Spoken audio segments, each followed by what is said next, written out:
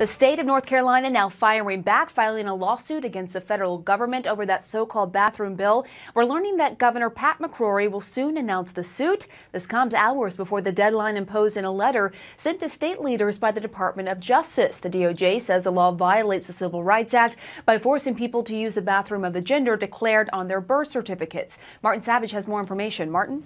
Hey, Pam. Well, it was just, an hour ago we were talking about what could the governor do, and one of the things I mentioned was he may file suit, and in fact he did. This is the suit that's now been filed, and it's a complaint that's asking for declarative judgment. So essentially what they're doing is they're turning around and saying, all right, federal government, here's how we're going to respond. We're responding and we're suing you. And in this suit, it claims that it's asking for not just that judgment, but also injunctive relief, quote, for the federal government's radical interpretation of Title VII of the Civil Rights Act of the 1964, which would prevent plaintiffs from protecting the bodily privacy rights of state employees while accommodating the needs of transgender state employees.